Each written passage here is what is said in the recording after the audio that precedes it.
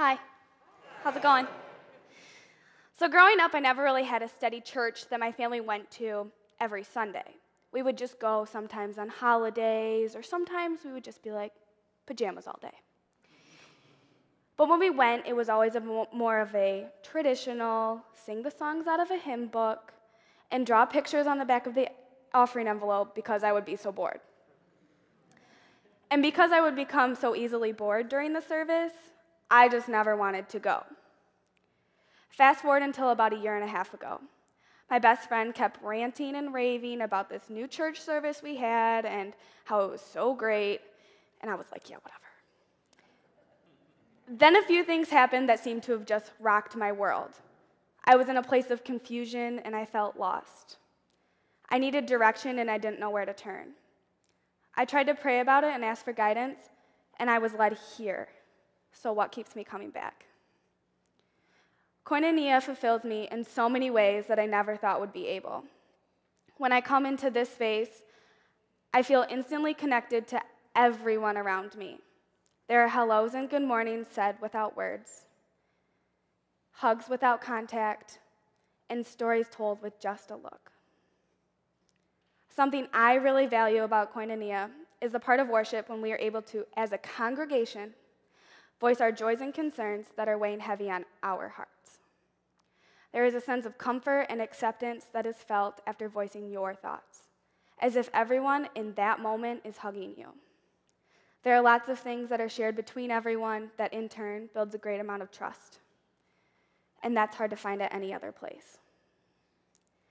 If you didn't catch it earlier, you probably noticed that I'm not a big fan of the hymnals, and we don't have to agree, that's okay. If you are, I accept that. But if you had the chance to sit in on a Koinonia service or hear the music at the beginning of each service from out in the courtyard, then you would know that the music that is played is a little more contemporary. We don't have a choir, we have a band. We love our drums and our bass and our piano by TR. And let me tell you, I'm so grateful that every person is able to bring a different talent to the table. The music that is played is awakening, fresh, upbeat.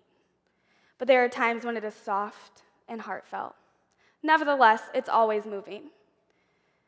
I think that Tom Ryberg does a breathtaking job at selecting the music each week. It always seems so perfect. Leaving service without singing the songs in your head or in your car is uncommon. I don't know what the service would be without the music each week because it is such an important part and it is valued so much. My generation is part of a society that is known to push the limits. We like to hear things the way they are, and don't beat around the bush to get to the point, just tell it how it is. We are a generation that likes to have our opinions heard and not ignored. The great thing is that we are blessed to have two amazing pastors who week after week are not afraid to push those limits.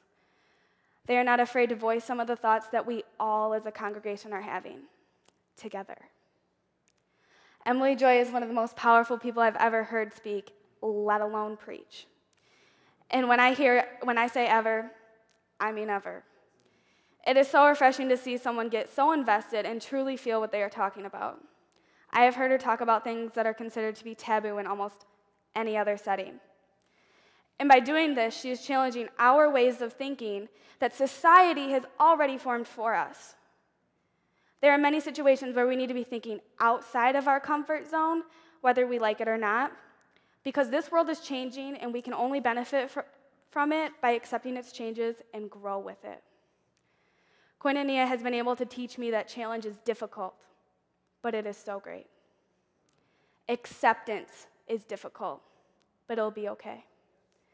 There are so many things we can benefit by pushing the limits.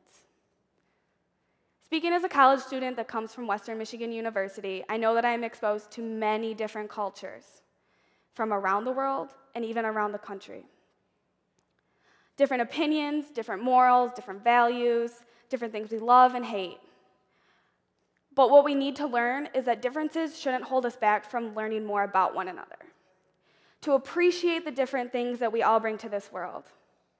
It is great to see that diversity this world has is always accepted here. And when someone asks me what denomination my church is, I always respond saying UCC. But no matter who you are or where you are in life's journey, you're accepted here. It makes me so proud to know that this church has enough love to share, and I can call it my church.